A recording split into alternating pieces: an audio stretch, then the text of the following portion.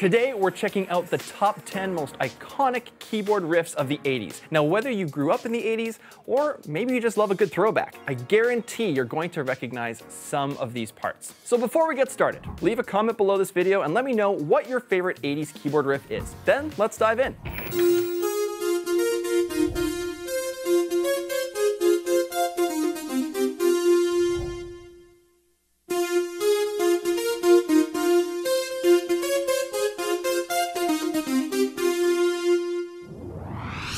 At number 10, we have the 1984 theme song from the movie Beverly Hills Cop, which is the song Axel F by Harold Faltermeyer. The main synth that Faltermeyer used for this iconic synth line was the Roland Jupiter 8. But here I will be using the Jupiter X, which is a newer version of the legendary Jupiter 8. Here's what the full part sounds like.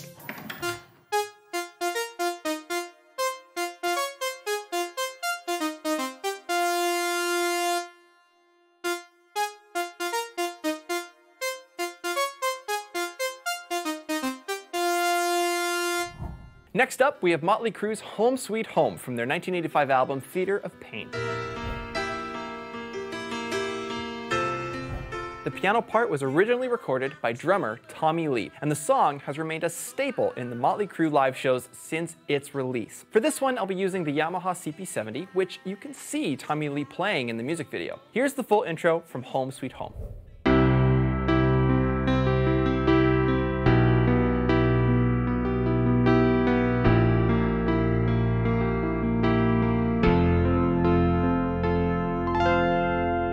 Coming in at number 8, we have Runaway by Bon Jovi.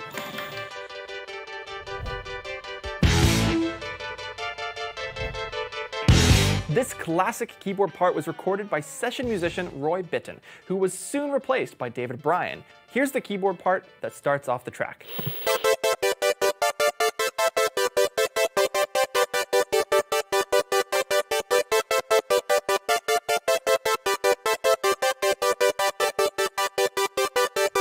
So here we're looking at Sweet Dreams Are Made of This by Eurythmics, which was a duo made up of Annie Lennox and Dave Stewart. They were a couple for a time, and this was written just after they had a big fight. This song was the title track on their album of the same name, and it became their breakthrough hit in 1983.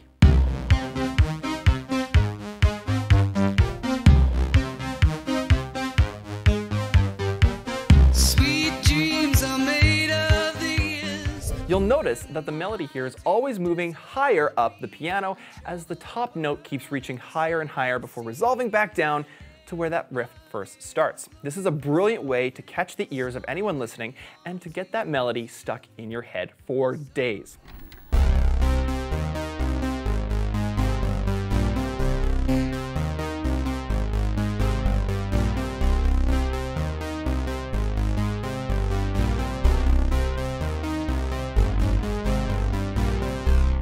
Coming in at number 6 is one of the most famous ballads of the 80s. This is the song Right Here Waiting by Richard Marxx featuring C.J. Vanston on keyboards.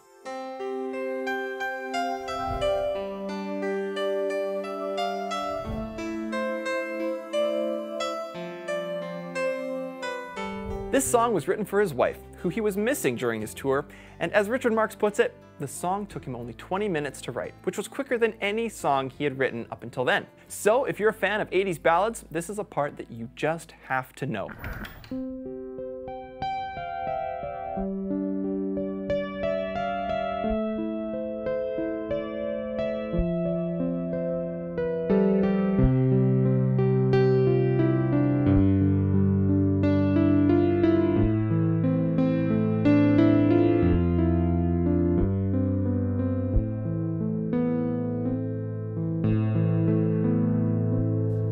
Let's step into the world of hard rock and glam metal and look at The Final Countdown by Europe.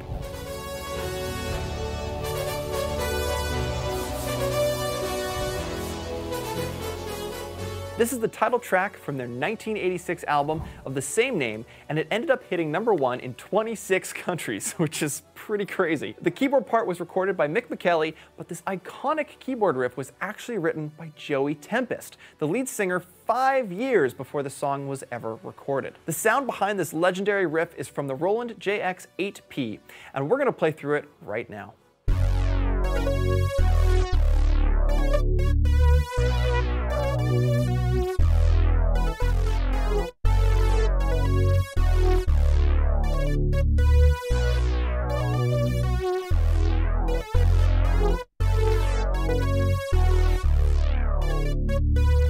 Michael Jackson's Thriller is one of the best-selling albums of all time, and the one track we just have to talk about is the title track called Thriller.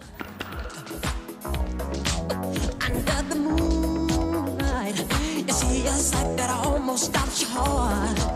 You try to scream, but terror takes the sound before you make it. This is a disco funk track with an absolutely killer left-hand part that lines up with the bass perfectly. Thriller also features a mini-moog played by Greg Fillinganes, which includes a lot of syncopated 16th note rhythms.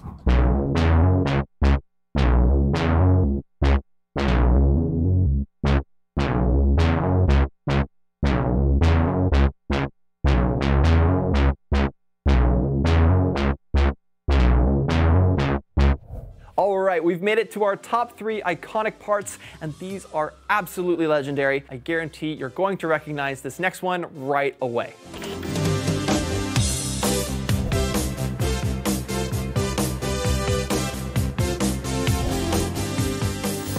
From Van Halen's 1984 record, this was the band's most successful single, and it differed from their earlier guitar-driven tracks because the entire song was based on the synth line. The iconic synth part was recorded by guitarist Eddie Van Halen on an Oberheim OBXA synthesizer.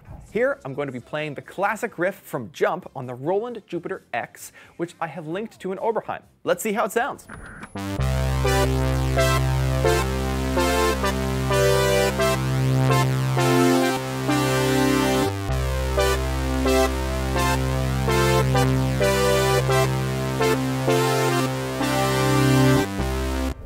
At number 2, we have Take On Me by a-ha.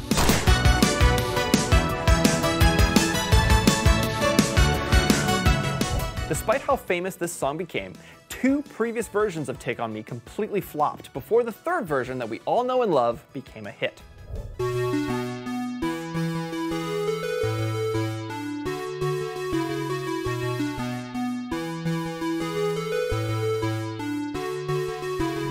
And coming in at number 1, the most iconic piano riff of the 80s, Don't Stop Believin' by Journey.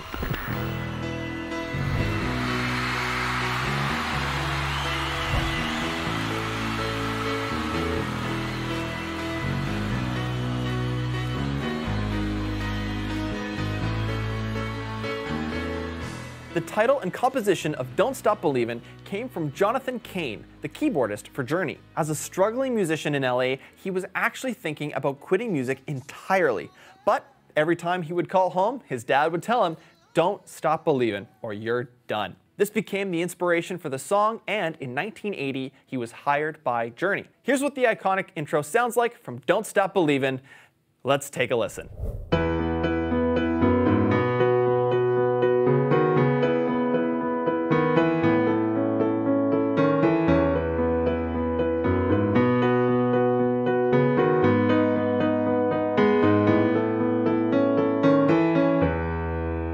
There you have it. Those are the top 10 most iconic 80s keyboard riffs. So now I'd love to hear from you. Which of these keyboard riffs was your favorite? Or maybe there's another song that you think should have been on this list. And if you enjoyed this lesson, be sure to hit those like and subscribe buttons along with the notification bell, because there's some other incredible content here on the Pianote channel. I'm Sam, thanks so much for watching, and I'll see you next time. Bye for now.